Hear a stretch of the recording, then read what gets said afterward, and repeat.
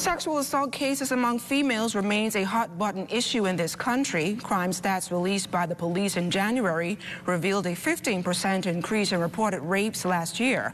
Now, the recent cases, especially that matter reportedly involving a 12-year-old girl, has garnered the attention of House Speaker the Honorable Patricia Deveaux, who, like many, believe that rapists should pay the ultimate price for their actions. Coming out of a criminal background, because I've worked with the police department for more than 30 years, I've seen a lot. And I understand when we talk about the word rape, especially with children, I believe these guys should be hung. You know, because some of them end up destroying these children's lives. And these women end up growing up and not even able to bear children of their own because of what the acts that would have happened to them. As for the controversial issue surrounding marital rape, the House Speaker responded this way. Now, if it's a criminal act, it's a whole different ballgame.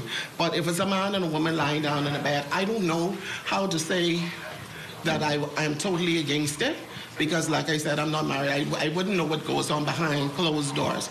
It would have to be a case presented where something would have been happening for years. Maybe there was some abuse or something in the relationship that would get me to react to something like that in a marriage.